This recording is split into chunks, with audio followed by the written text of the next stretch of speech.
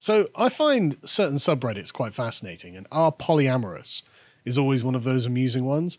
And I found a particular thread from 2013 that I thought was very interesting and I wanted to talk about. But before we go on, right, go, if you want to support us, because, you know, why wouldn't you? Go over to lotus.com and watch this relationship advice from Patrice O'Neil, How to Be a Man, because this is good grounding from where he is to where the people on our polyamory are. It's a vast gulf that's like 1 million miles away. And here's a selection of things that basically you don't do. So the first one, sorry. Let's begin with some bad examples, right? So I've been ill all this week, so I'm just... You tell me now? Yeah, I'm just getting over this cough. So let's go to this first one, right? Because this is just amazing. You see, double standards, right? Me, and this is 23-year-old NB, so woman. What does NB mean? Non-binary. What? Okay, all right, yeah. I'm not a man or a woman, you're a girl. So it's a woman. Yeah. My boyfriend, 30 male, seems to have double standards for our dating. We've been non-monogamous from the start of our relationship, but we weren't really actively seeing other people until 6 months in. It's probably been another 6 months since then, and things have settled pretty nicely. I definitely had an unexpected panic when he first started to more actively pursue other people. Right, so you're not really into this. Like, as you can see, like the human heart tends to attach to just one other person. And then as soon as, oh, wait, well, non-monogamous relationship, brilliant, yeah. Okay, I'm going out on a date. Whoa, wait a minute, you can't do that to me. That's the instant thought from the people who are trying to pursue this, right? I was surprised by this. I'm really honest with him as I unearthed some self-esteem issues that led me to feeling really scared he'd leave me. This isn't for you. This isn't for anyone, really, because all of this subreddit is just people going, okay, here's why this isn't working for me. And carries on. These days I'm in therapy. Of course you are. And the real reason that I'm scared is that it's not going to be someone else that's going to overshadow me. We're both pretty active in dating now, and we're both queer. There's not a lot of active jealousy, and I tend to mostly date women. He tends to mostly see men. Right. Okay. So why are you together? Yeah, exactly. Every once in a while, I'm interested. Are you together? What am I? Well, no, he keeps going. Every once in a while, I'm interested in a man, and he seems to be more jealous than he ever is with women. This isn't right. Like as soon, like, really? Yeah. Just could you imagine telling a Muslim about this story? So there's a non-binary girl, and when she's having sex with women, her boyfriend doesn't care.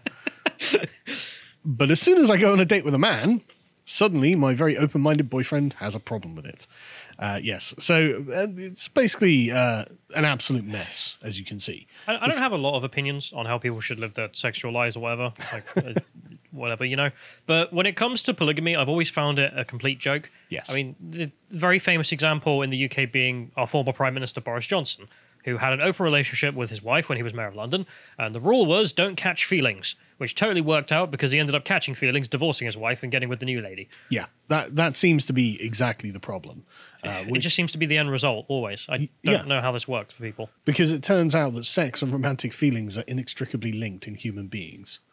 Probably an evolutionary necessity for the purposes of procreation that we can't really do much about. Anyway, next one. We're not spiders that just have sex.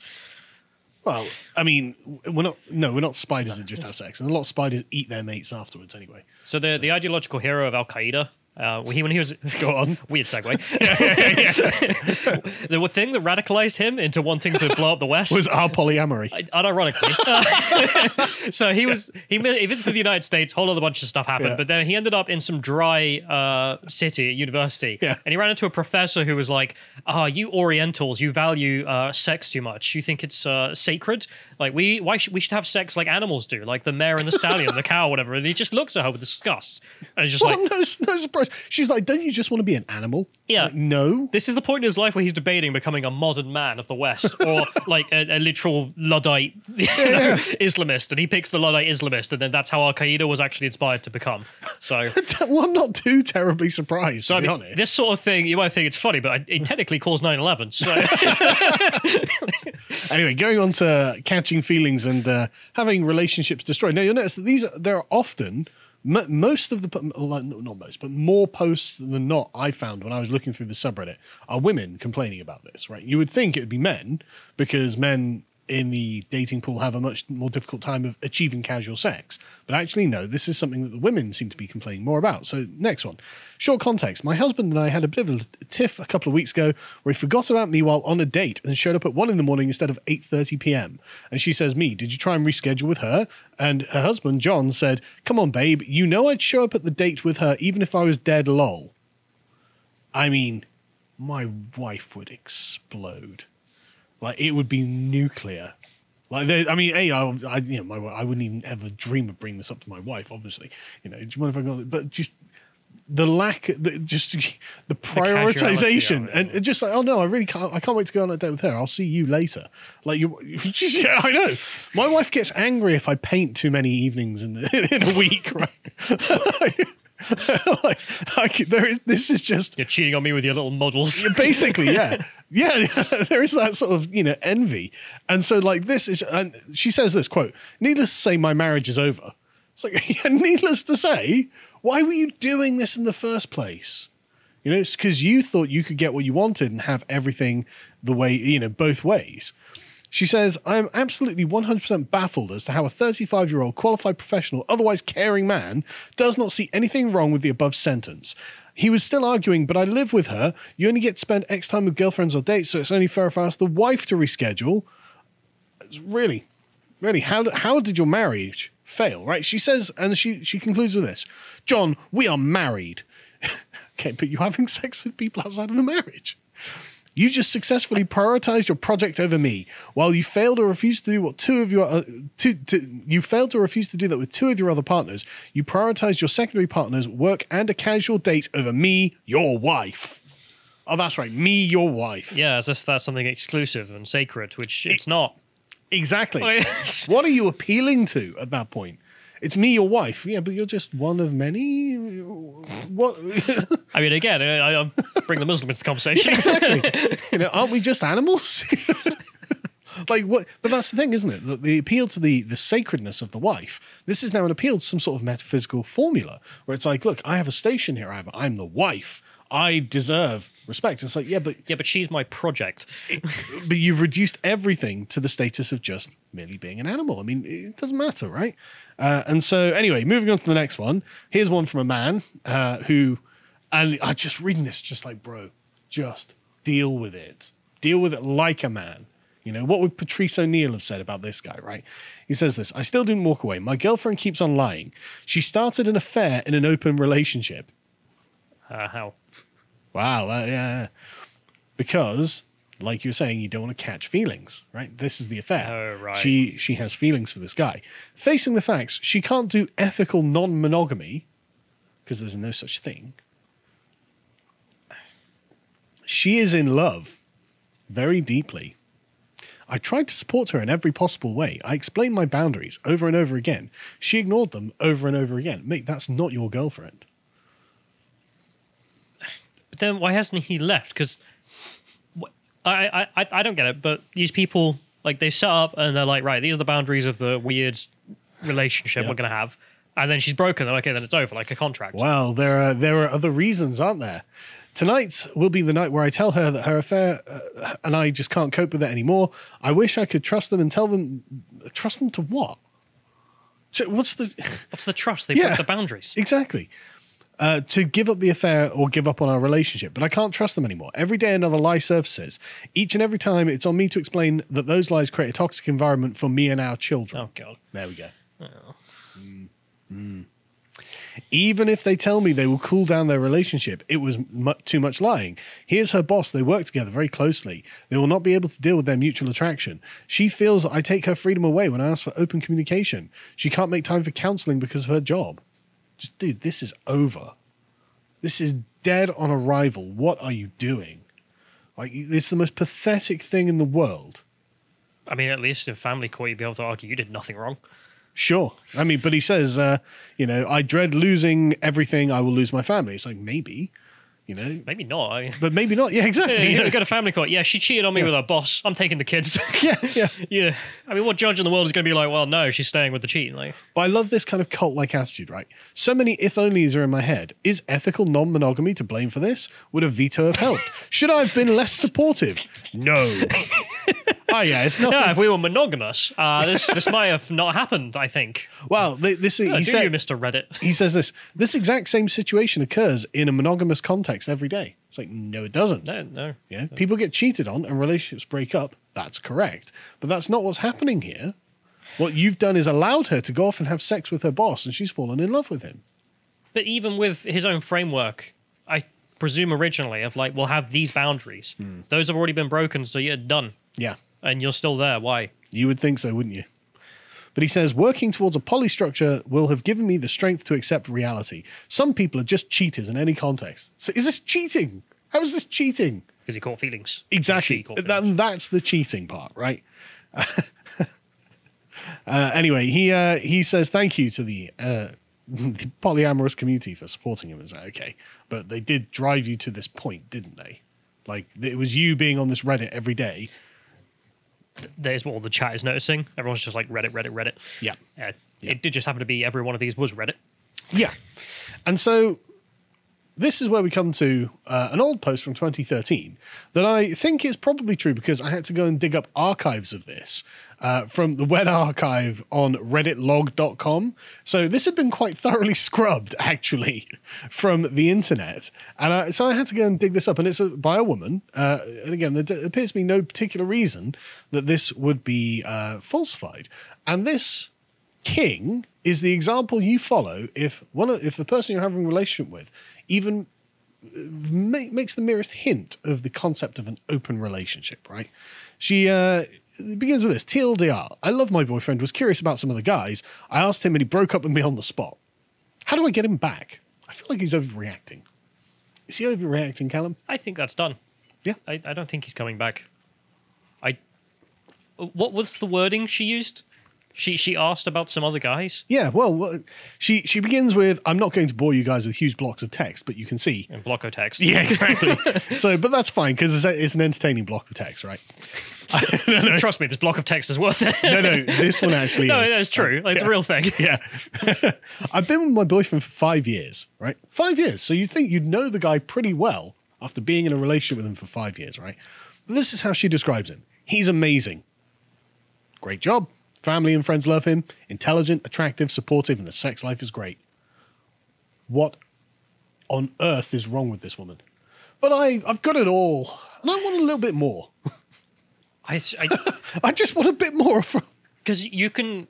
It's not right, but you can understand where they're like, oh, he's great at everything, but he's terrible in bed, won't do things or whatever. Yep. But not even that. No, the sex life is great, everything's going fine, and you're like, how do I mess this up? Exactly. It's like, everything's perfect. I'm not happy. I need to ruin this. One of the important points is that we do not fight at all. He's quite firm about this. He thinks fighting is a waste of time and for children. I've learned early on in the relationship that it's something I've grown to agree with, even though I hated it at first. We always sit down, discuss, and talk about the issues and are able to reach compromises. So in this guy, she's making him sound perfect.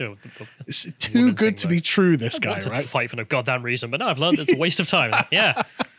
Yeah, we know. He's very understanding and patient. He never gets so angry that he has to raise his voice. He's also quite traditional in some aspects too. Now, you think this would be a warning sign, which is good and bad. Although I've been able to talk to him and open his mind up about certain things, I know he hates cheaters, and I do trust him, and I know he trusts me too. He's never quite restricted me or not let me do anything. Because of these things about him, I'm quite confused about how he's now acting. I've been thinking about wanting to have an open relationship for a while. How to ruin everything. Everything's brilliant. Why can't I just slut around a bit? Because that's not the deal. No, that's not the deal. If it was the deal, then go for it. Enjoy. Will my traditionalist husband, who's perfect in every single way, agree with me slutting around? He keeps taking me to church for some reason. I think he might not want an open relationship. He's there with Tweed talking about how we're going to have 4 kids in a house. I've been thinking about wanting to have a relationship for a while, and it would be fair both ways. It's not fair both ways. No. It's just not fair both ways. No. This is such like a pathetic way of thinking, which is that we'll both be able to go off and F people, but he doesn't want that. Like, if he's there in a monogamous relationship, that's the terms. It's been there for 5 years. Yeah. It's not even hinted at anything else. And he's obviously a traditional guy, so he obviously doesn't want this. But even if he did want this, it's never fair anyway, because the women are the gatekeepers of sex. Everyone knows this. Everyone knows that a woman can go to a bar and just pick up some guy and have sex with him, but a man can't just do that. It's an accomplishment for a man to do that.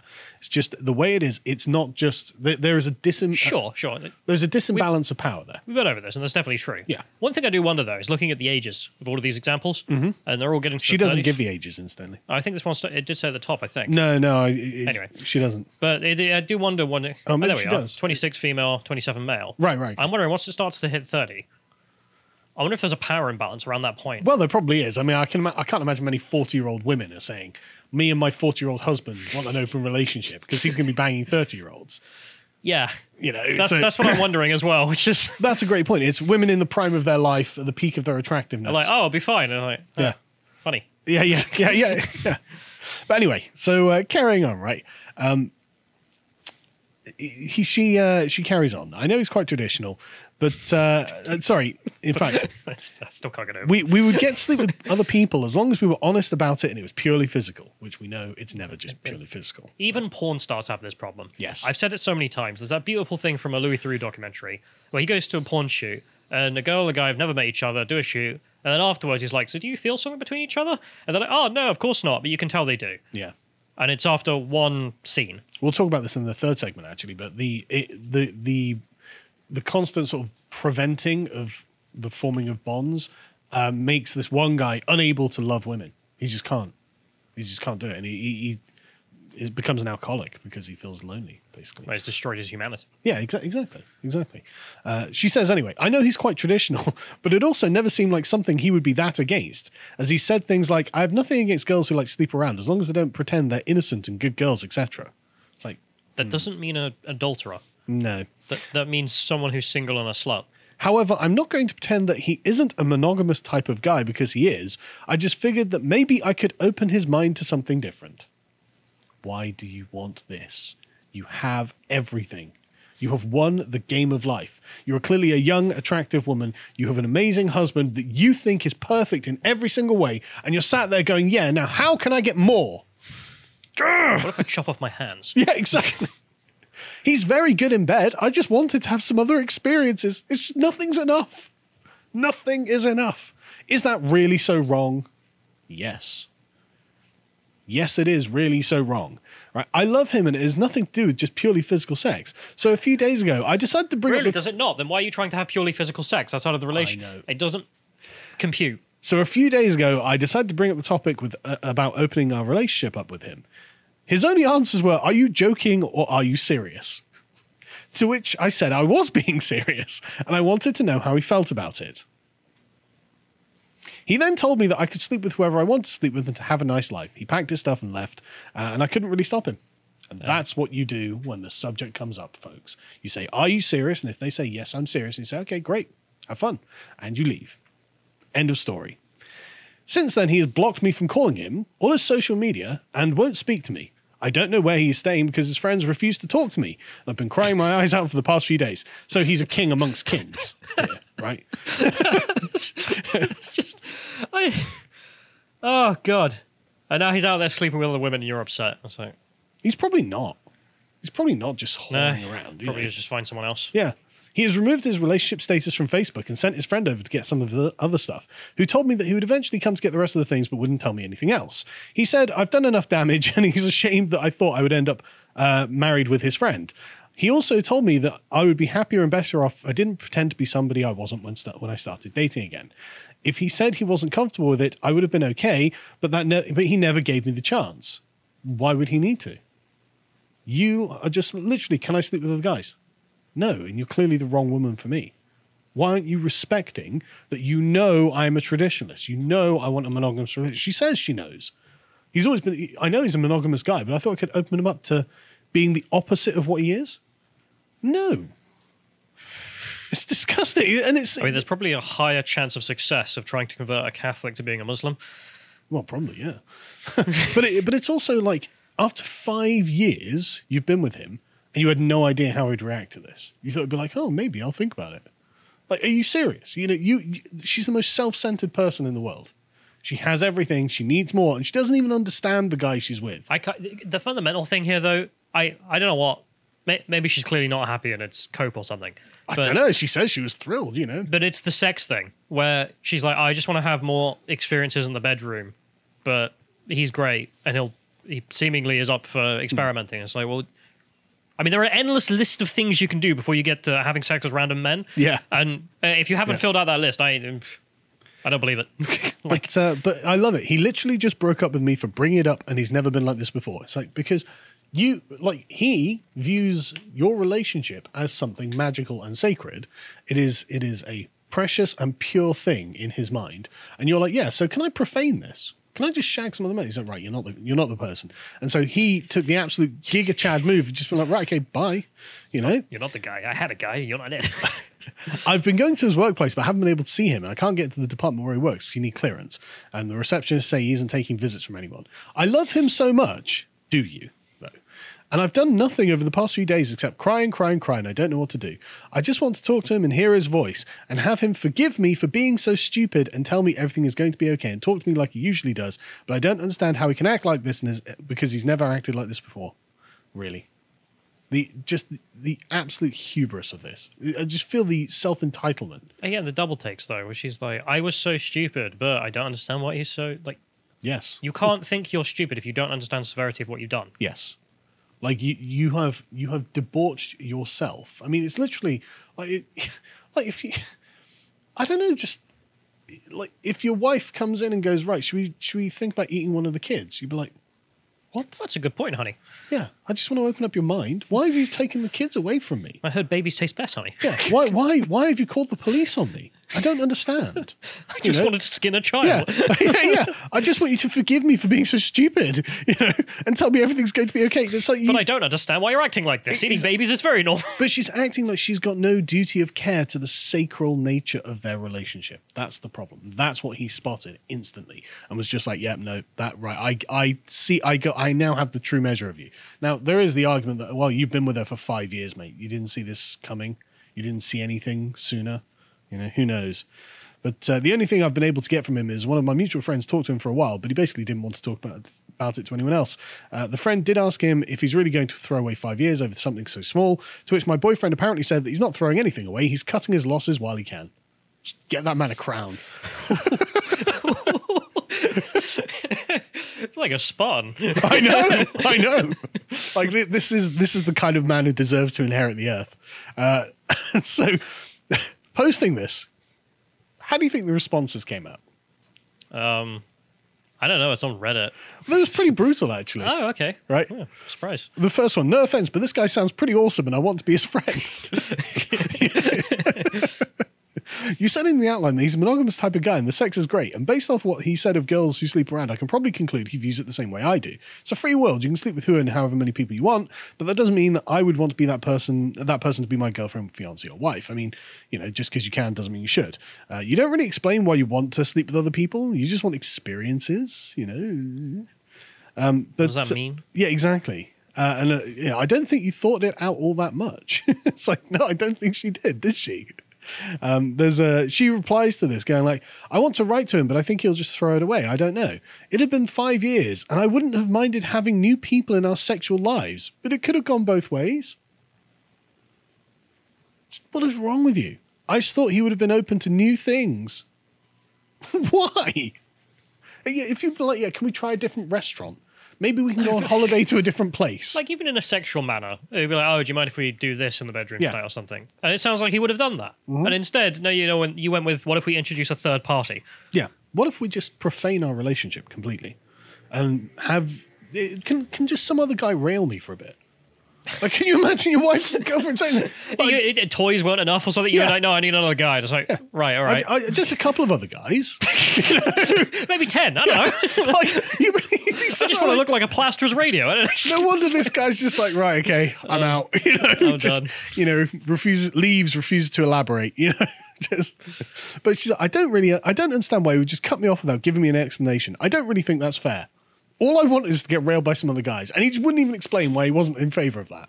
I just, but anyway, there was a great reply here. You probably changed his view of you forever. I would dump my significant other for seriously suggesting an open relationship. If I stayed, I would feel too insecure about the relationship to continue. He's a monogamous guy, you're not, and he realizes that it would never work.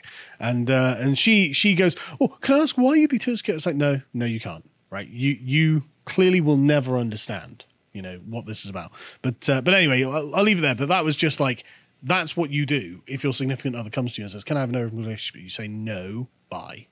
If you appreciated that segment from the podcast of the Lotus Eaters, you can go to lotuseaters.com to get access to all the premium content we have on the site, such as the premium interviews we do, this one on Black Guns Matter, an interview with Madge Torre by Harry. If you want to find out what else Harry's putting out, you can follow him on Getter at Harry Lotus Eater on Getter. Thank you and goodbye.